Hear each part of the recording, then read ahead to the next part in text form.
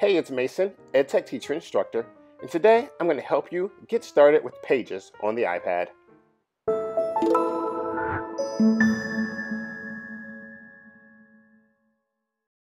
Remember, Pages is a part of Apple's productivity suite and is great for word processing, mind mapping, and infographics.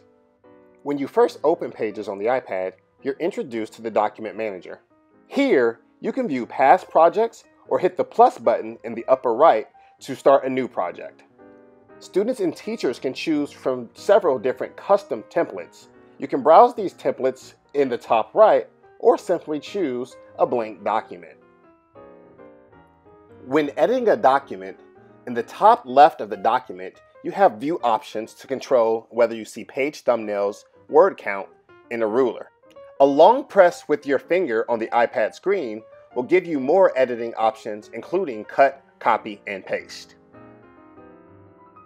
In Pages, the Format button is found in the top right, and it looks like a paintbrush. Formatting options will look different depending on whether you have text, shapes, images, or charts selected. Next to the Format button in the upper right is a plus button to add additional content to your document. Use it to add things like tables, charts, shapes, and other media. And lastly, find the three dots in the upper right of the document. Here you will have options for sharing the document and so much more.